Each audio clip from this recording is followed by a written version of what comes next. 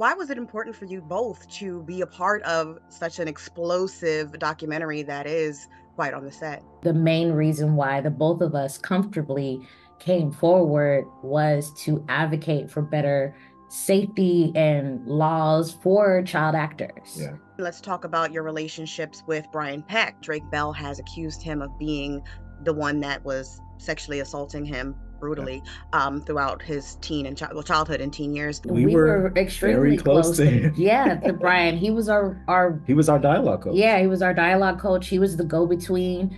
We Yeah. would run lines with him all the time. Yeah.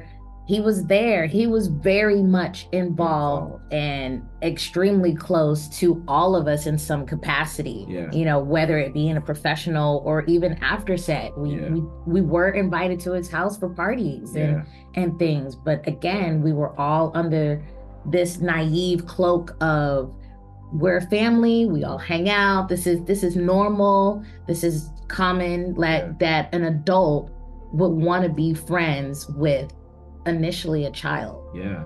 My mom did raise concern for Brian. There was a time where we took a picture, and I'm pretty sure you see this photo in the documentary of him and I just kind of hugging and side by side. He bit me on the head. He called me his little chocolate drop or something like that and bit me on the top of my head. My mom took that picture and got the camera developed and was completely weirded out and said something. She was very vocal. So we went to set the next day and she was like, "You put your teeth on my son's head." And just to call attention to the weird behavior. So she was always doing that.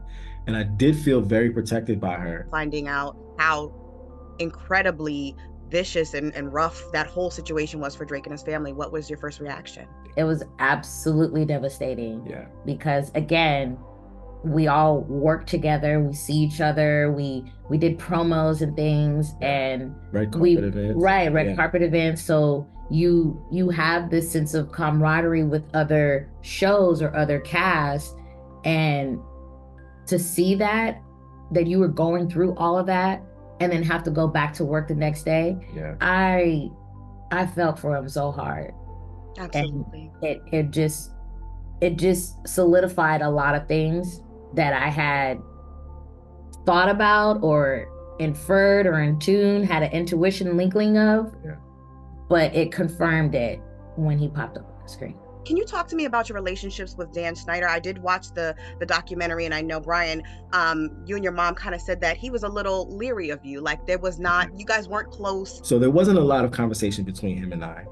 There wasn't a closeness, and I did see a lot of favoritism. So it just felt like if he was uncomfortable being his comfortable, weird self around me, then he was just gonna direct the energy toward the other kid.